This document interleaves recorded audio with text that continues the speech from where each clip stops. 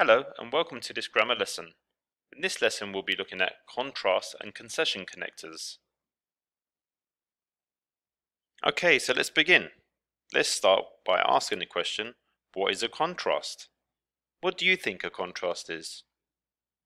Some people would say a contrast is comparing something with something else. Well, that's partially true, but let's have a look at this example first. There's a big contrast in the way the UK are dealing with this pandemic. So this is using the word contrast.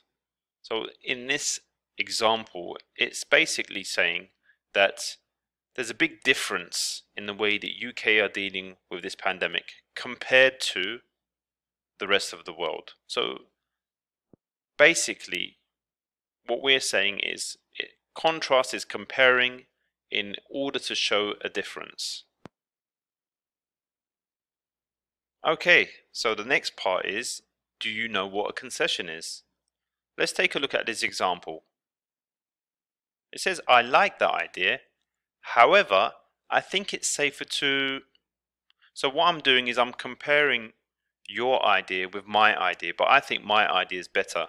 So a concession is acknowledging an opposing idea and then showing that it's less important than your idea. Okay, we briefly discussed what a contrast and concession is, but what are contrast and concession connectors?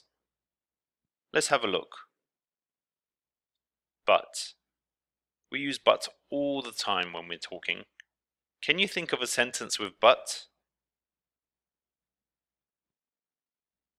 Yet. Yet is very commonly used in sentences. Can you think of a sentence with yet? Although, another common word that are used as a connector for contrast and concession. What sentence can you think of with although? Here's some more. As you can see, we're going to practice some of these in the coming slides. These are all contrast and concession connectors. Okay, we're going to have a look at some examples of but and yet.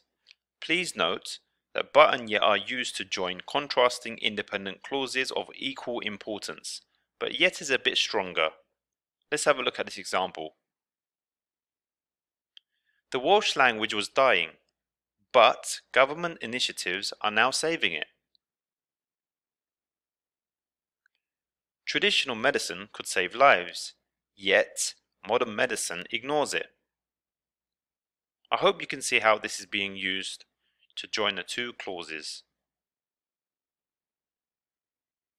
Okay, before we start some examples on although and while, please note that although is very similar to though and even though. But with even though, it's a little bit stronger. Can you think of any sentences with although and while? Okay, let's have a look at some sentences. Although Germany's economy suffered great losses in World War II, it is still the strongest economy in Europe. While the few may be for war, the many are almost always for peace. Can you think of some examples of although and while after seeing these examples?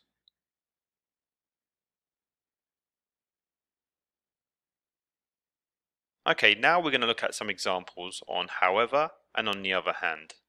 But before we begin, can you think of some examples of however and on the other hand? Okay, let's have a look at our own examples.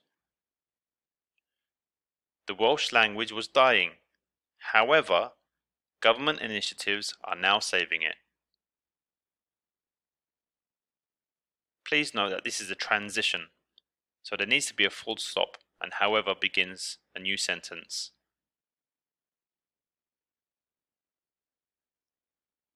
My kids don't like spicy food. I, on the other hand, love it. Now can you think of your own examples? Okay, so we're going to do some guided practice now. Let's do this together.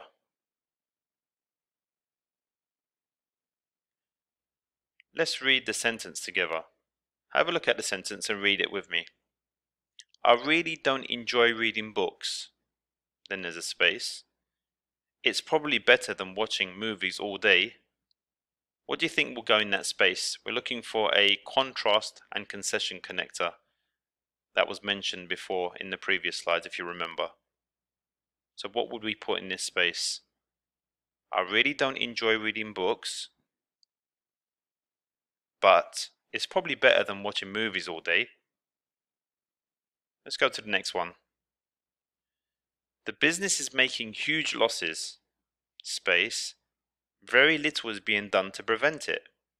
What could we put in that space? Have a little think.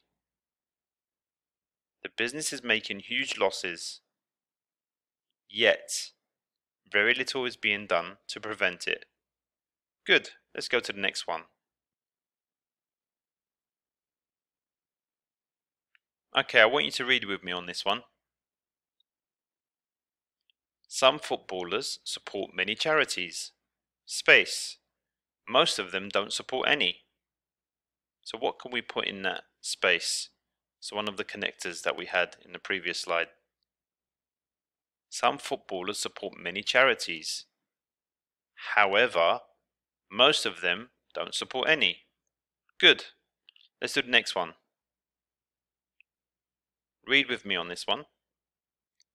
Space. Studying from home can be a challenge. It has its positives too. What could you put in that space? Have a little think. Yes. Although studying from home can be a challenge, it has its positives too. Good. Okay, now it's time to pick up your book. Go to your Q Skills 5 Reading and Writing book, Unit 1. Go to page 29 to find out a bit more about contrast and concession connectors, but I want you to go to page 30, exercise A. Okay, so this is what you should see in your book on page 30. On page 29, it gives you a detailed description of the grammar terms contrast and concession connectors. But what I want you to do is to do exercise A on page 30. Please pause the video and complete this exercise.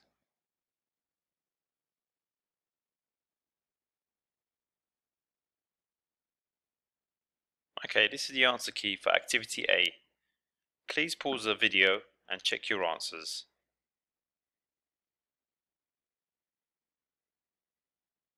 Okay, I want you to go back to your book now. I want us to do activity B together. In activity B, we have to combine each pair of sentences into one. We're going to use a connector in the parentheses. So let's do the first one. It says in parentheses, although. So we need to use although to combine these two sentences. So it says the children do not all speak the same language. That's the first sentence. The second sentence says they learn to communicate. So we need to use although to combine these two sentences, and it's done for us. As you can see, it says although the children did not all speak the same language, comma, they learned to communicate. So I want you to complete this exercise, pause the video, thereafter the answer key will be provided. Okay, I hope that wasn't too hard.